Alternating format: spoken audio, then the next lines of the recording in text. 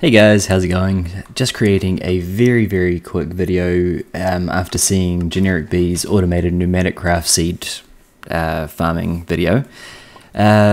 Essentially, I've just got two small improvements, and this does assume that you've seen his video, so please go watch that first. I'll leave a link in the description.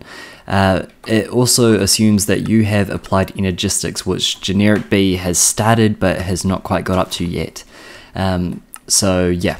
Essentially, number one, before we get to the applied energistics part, I just suggest adding a redstone receiver. I like being able to turn my farms on and off, and you can do that very easily just by changing this to redstone controlled. Select your redstone receiver. Remember that you've got to connect it to one of your inventory cables, and then keep your interval of 3 seconds. Any side is fine. Any of that is fine. All you have to do is just add it as a redstone receiver.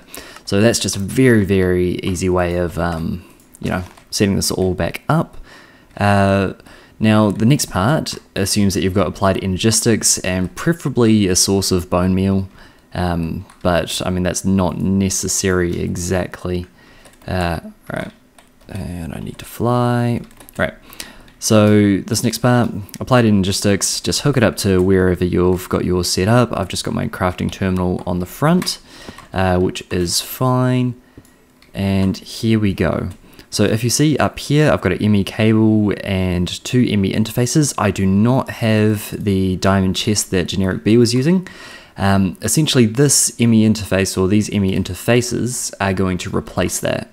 Now, if you open one of these up, I'm not sure how far Generikb got into applied energistics, but this is how you'll want to set it up.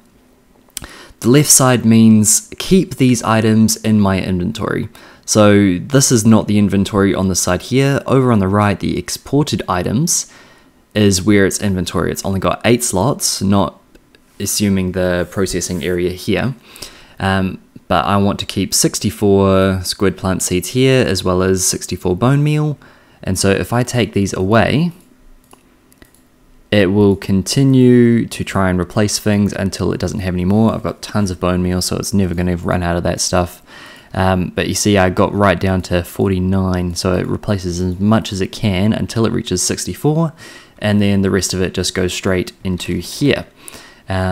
And as you can see, I've got 177. I only just set up this a little while ago. And the same thing over here, except you want your lightning seeds.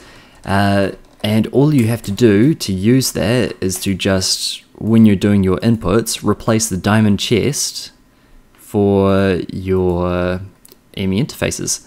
And of course, so long as you don't connect to these inventory cables, you're fine. They'll stay separate. But yeah, I just thought that would end up being a little bit useful. So hope you guys are all having a fantastic day, and I will see you guys next time. Bye-bye.